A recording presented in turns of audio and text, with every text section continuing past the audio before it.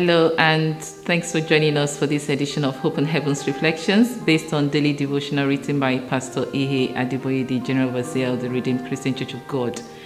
My name is Foyeke Tolani, and I'm a pastor with Christ Love Assembly, a parish of the Redeemed Christian Church of God in Oxford. Our topic is the secrets of the Lord. And the Bible passage we're looking at today is Genesis chapter 18 from 17 to 19. And the Lord said, "Shall I hide from Abraham what I am doing, since Abraham shall surely become a great and mighty nation, and all the nations of the earth shall be blessed in him? For I have known him in order that he may command his children and his household after him, that they keep the way of the Lord to do righteousness and justice, that the Lord may bring to Abraham what he has spoken to him." Our memory verse is from the book of Psalms, Psalm 25, verse 14. The secret of the Lord is with those who fear him, and he will show them his covenant. Our reflections. All true God-fearing Christians are peculiar.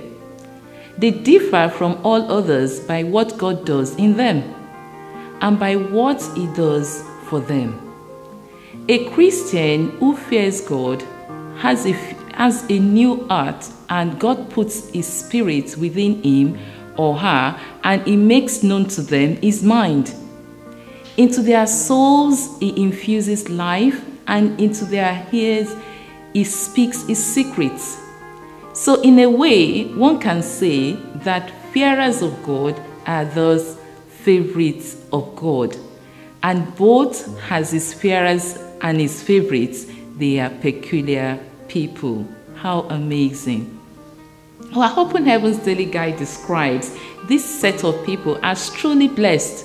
In fact, it says that their lives become the headquarters of blessings, through which millions of lives are positively impacted. It further says that those who make up their minds to fear God, no matter the circumstances, they can never be forsaken, even when it seems all hope is lost. God will always show up for them to even reassure them of his faithfulness. So, dear listeners, the fear of the Lord gives God's children access to divine direction and divine security. So what does it mean to fear God? Deuteronomy chapter 10 from verse 12, it says, "Now Israel," and you can say now Foye, or now Tina, or you can even say now Peter or John. This is what the Lord your God wants you to do. Respect, fear the Lord your God, and do what he has told you to do. Love him, serve the Lord your God with all your whole being.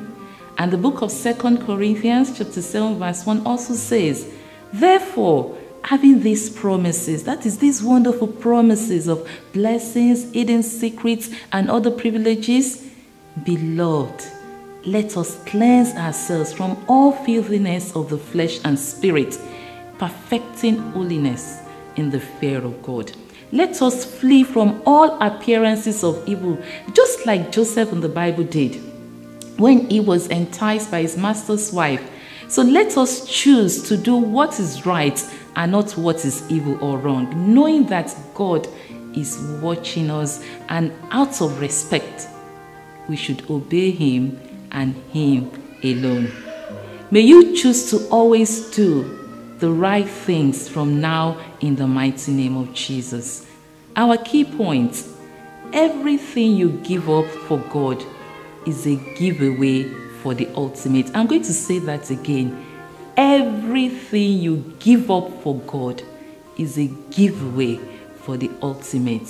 And my prayer is that you'll be able to surrender all to God, obey his word, love him with all your heart, and you begin to receive secret hidden things and loads of blessings.